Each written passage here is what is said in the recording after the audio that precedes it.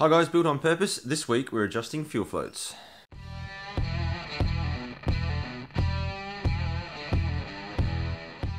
If you're new to the channel is about DIY level modifications. If that's interest to you, it might be worth you subscribing. Also, Built on Purpose can be found on Facebook, Instagram, and we are now on Twitter. So, in the previous video, I swapped out the SM needles and put the SB needles in. If you missed that, you can click on the card. As an outcome of that, the AFRs across all the ranges were very close to where they needed to be, but they all offset by a little amount. When I did have the SM needles in, a band-aid fix I did do was raise the fuel float to lift the fuel level higher in the nozzle, to richen the mixture. That was to try, it worked a little bit. It adjusted at about a 0.5 of an AFR across the range, so coincidentally the SB needles seem to be about 0.5 to 1 AFR too high. So I'm hoping that if we adjust the fuel floats back down to the factory spec, that we will be very close to where we be, because the SB needles, they look like they're fairly good, they just all offset a little bit rich. So the air fuel filter's off. I got that off because it's not necessary if you just want to set it up by measurement, but what I might do is use my float sync tool, which sits on the front of the fuel bowl, just to do a verification. I've got these tools, so I always use them. I love using these tools. So I did do a video with my favourite tools as well for SU tuning, so I'm flash another card up for that as well. It's important to note we are working with fuel here, so safety is key. Just be careful. This has been sitting for a while, so it's unlikely that much fuel will splash out, but always just be careful. We don't want any garage fires or any injury occurring. What I will do is I'll disconnect the fuel hoses first, because you could leave them on and turn it around and work at a lower level, but I think setting these things, you need to get up at a good eye height to be able to do it. So I'll take all the fuel hoses off and then we'll get these fuel floats out.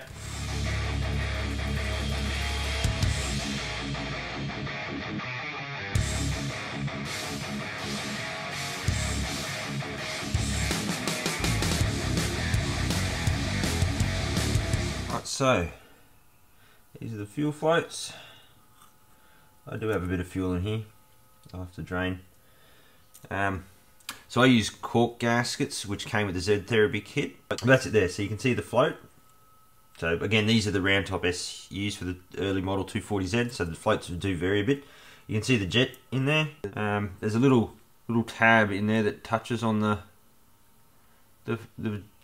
jet, that it alters the flow. Also be careful, the pin that holds the fulcrum pin that holds the fuel float in is not held in, it's held in by the case, like the actual body, so it can fall out at any time, so be very careful.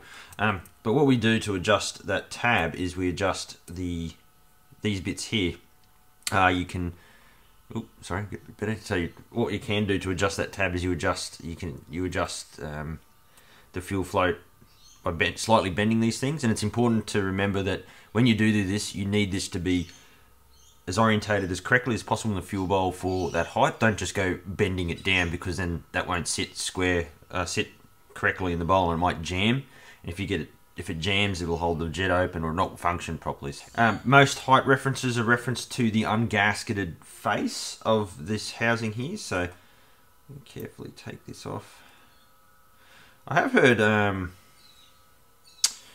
someone did, I can't remember where I read, someone recommended siliconing the gasket to the top of the fuel bowl, which seems like a good idea to me, because they get very brittle and easy to tear, and particularly I got these from the States. If you tear one, it's going to take a while to get a new one, so I wish I had done that in the first instance. So there's two ways there's two ways you can confirm whether the jet operates. You can either, I blow through air pressure, just a low air pressure, as opposed to just going by eye.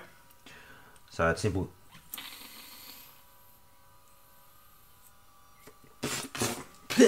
I don't know if you could hear that, but you could hear it stop operation. As I said earlier, I've got mine set so the float actually operates at a higher level, lifting the fuel up in the nozzle, enriching it. So what I have is this. This is just a gauge I made. It's made out of a 11 by 31 trimming molding for house construction. General rule of thumb is you want to make sure that when you stick that in there, the fuel float is flat and it's starting to touch this nozzle here. But that should get you for these kind of jets. If you have different jets, like I think there's gross jets, If they're available still and you put those in, they operate differently. So it's always good to check, rather than just go whack a measurement in, is just actually check the operation once you've adjusted it. So I'll go about adjusting this now.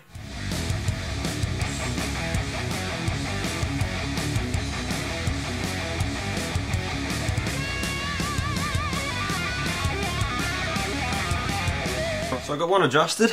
It's a bit of buggerizing around. It makes sometimes it makes EFI a little bit more appealing. But so mucking around. If you can, I don't know if you can hear this, but I'll blow on it and I'll lower it, bring the float up to where it's got to be, and you should be able to hear the air coming out of the jet as it gets closed off.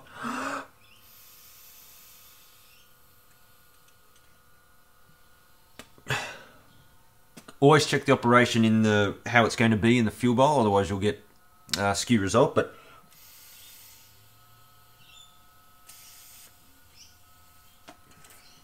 that should be pretty close to where we need to be.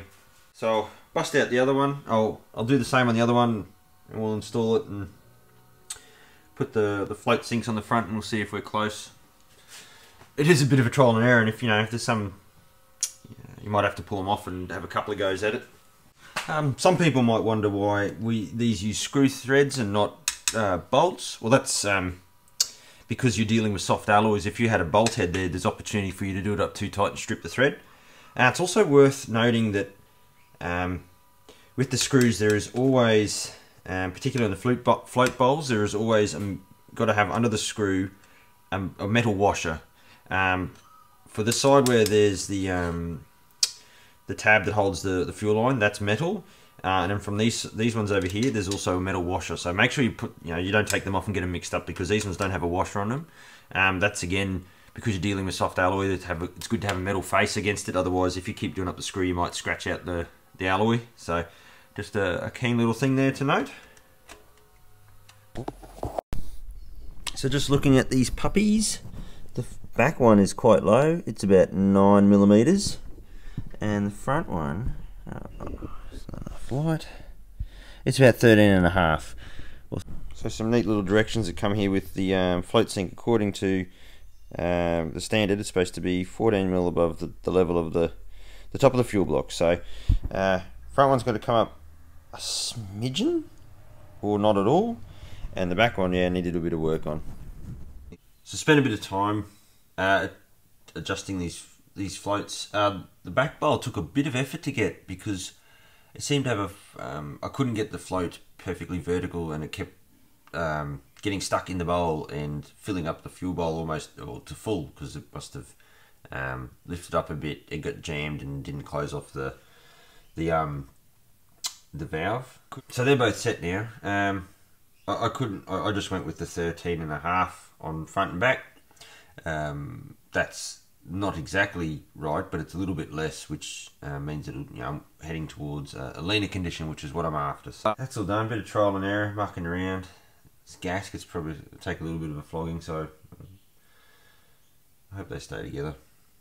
So that's how I adjust the fuel floats in the Hitachi SUs. I hope someone was able to take something away from that. A bit defeated by time. Despite my best efforts, I'm not going to get around to doing a test drive and reviewing the data in this episode. Feature it in the next episode along. In the end, I got both to sit around the 13 to 13.5mm, which I think is okay.